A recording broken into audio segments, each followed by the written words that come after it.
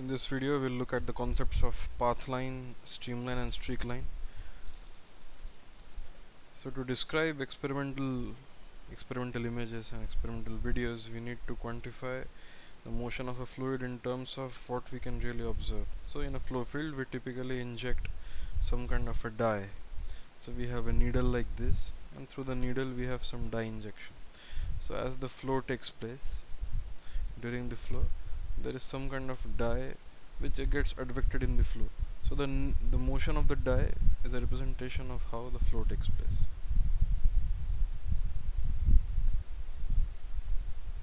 Apart from this, we can seed the domain with a lot of particles.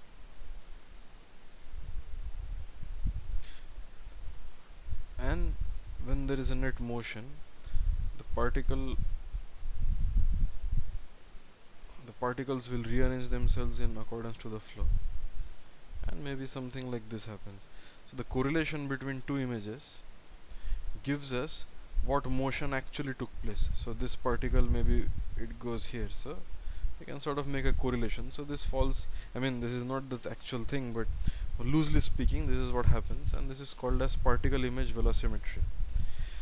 So to have a grasp of how to quantify the flows in terms of such kinds of entities, we need to know certain things.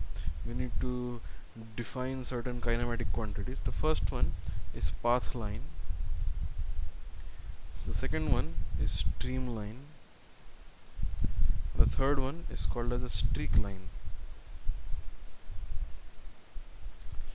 So path line in a flow, so if this is the domain of the flow, if this is the nozzle where the first particle, where a particle comes in, so at t equal to 0 it is here, then at t1 the particle goes here, and at t2 the particle goes here, t3 the particle goes here, t4 the particle goes here.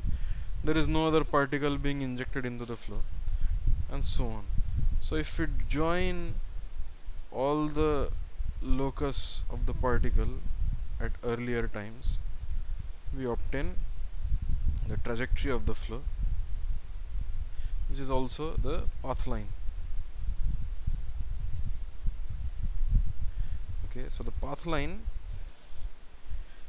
is obtained by the locus of particle injected at x0 at t equal to 0 at other given time at any later time. So to draw the locus, we just connected points at t greater than t0. So obviously the final time is not fixed.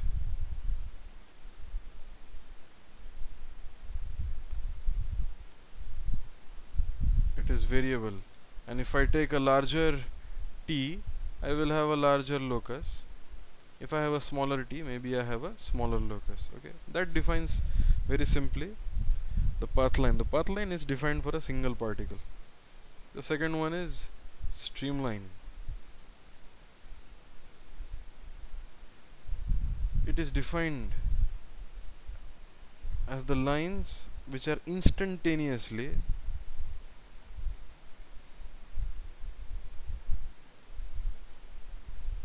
parallel to the flow field. So if I have my v vector given by u v w, and so if this is the v vector or the u vector, my line has to be orthogonal, my line has to be parallel to this. Okay, so if I have an element of length dx, the idea is that dx is parallel to u, dx along a streamline.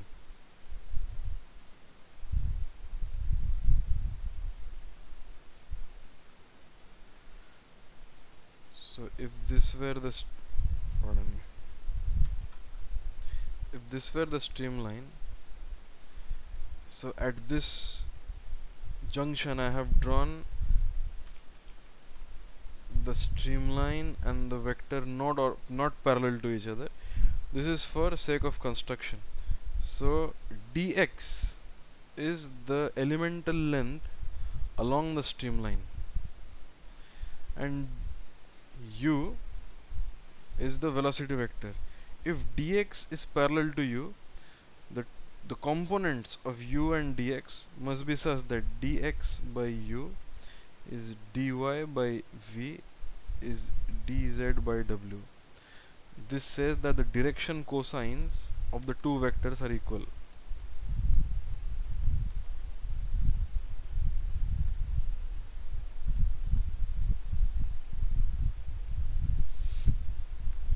Okay, so using this equation at any given time we can find out the streamline. Then we have a streakline. Now we've seen that in a domain we have various particle injections. So let's forget about the whole extent of the domain. In fact, let's do it on a new page.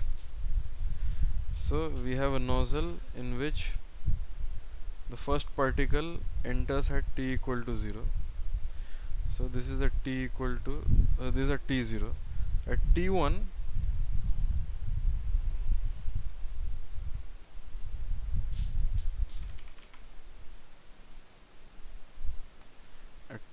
this particle moves, so maybe it goes here, but in the meantime another particle has been input into the domain.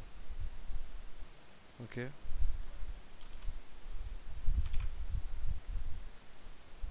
then at t2 this black particle moves ahead and the blue particle also moves ahead, and the red particle is injected. So the colors indicate that injections are occurring at different times and the particles are going ahead. Then at a later time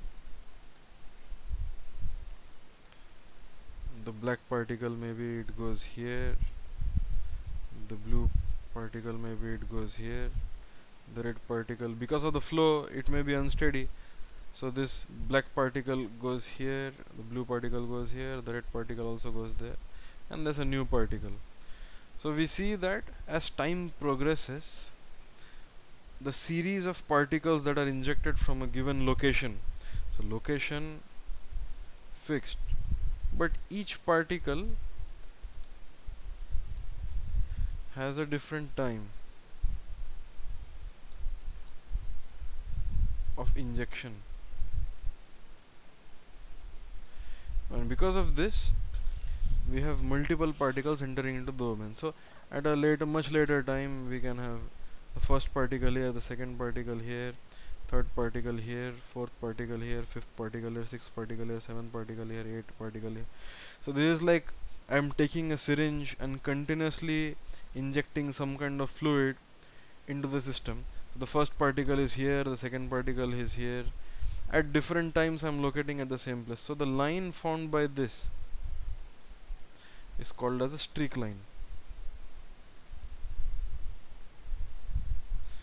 So these are multiple particles at a given time. They have all passed through the same location at some earlier time. So I am looking at the streamline at t equal to some t final. All the particles which comprise the streak line have passed through x0 at some earlier time t, which has to be less than t final. Okay, like this, like t0 was the first point, t1 was the second point, t2 was the third point, and so on. So here the variable is the injection time. Injection time not fixed. For the case of Pathline, the final time was not fixed. For the case of streakline, the injection time is not fixed. Okay, we'll do a small example in the later video.